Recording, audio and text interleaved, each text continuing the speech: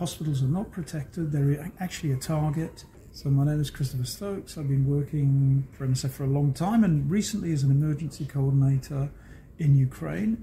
We've been talking about the importance of certain values like independence, impartiality and neutrality to allow us to work on both sides of a front line, and the difficulties and ambiguities of that. And in particular today in Gaza, where we're trying to work and provide life-saving medical assistance in a very difficult environment where hospitals are not protected.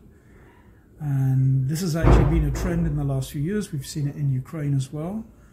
Hospitals are not protected, they're actually a target, and providing life-saving medical assistance in these circumstances, even as an independent humanitarian organization like ours, is very difficult, and it's becoming harder.